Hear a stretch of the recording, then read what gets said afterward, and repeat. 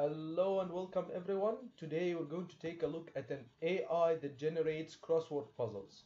Explicitly, we'll be giving our AI a structure or a grid and a list of words, and the AI will find the words that best match the crossword puzzle specifications. And the way to do this is by thinking about our crossword puzzle in a constraint satisfaction type of problem, where our unary constraints is the length of each square sequence, which we'll call a variable. So in all of the words that we have in our file will be all the possible domains for each variable, correct? And now we'll remove all of those words from the domain that does not match the length of the word itself. And then our binary constraints is finding the word that will have a corresponding word in the overlapping square sequence that have the same letter. And from there, we're going to use backtracking in order to find a solution, hopefully.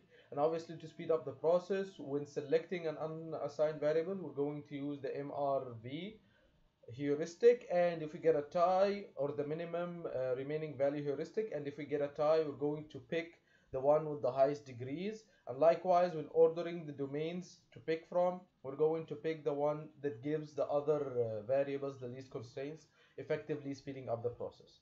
Now, right here in my folder inside data, we have a bunch of structures and a bunch of words that we're going to run our code on.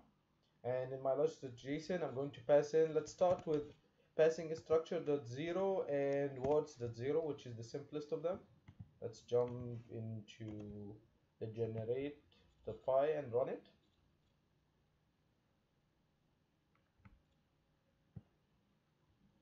As you can see, immediately as soon as it runs, it will find the best word, and likewise then output.png is generated for us so we can have a visual representation. And if we take a look at words of 0 here, we'll see that we just have 1 through 10, and the program file did locate the best one of them. And likewise,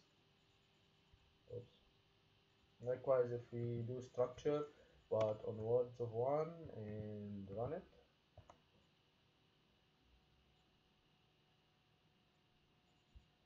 see that it fits them right in, bit, all of that. And let's try a new structure this time, structure of 1, and run it. Structure of 1 is slightly bigger, but should also be quick to compute as soon as the thing starts. Yep, so intelligence, minimax, all of that. And again, you can see a visual representation of this right over here. And let's try words of 2 on the first structure.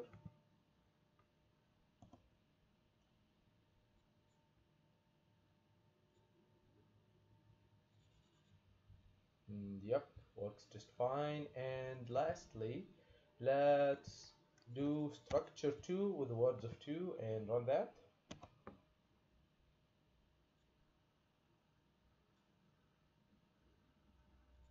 And in case you're wondering, from the moment of execution, this took exactly 1.5 seconds.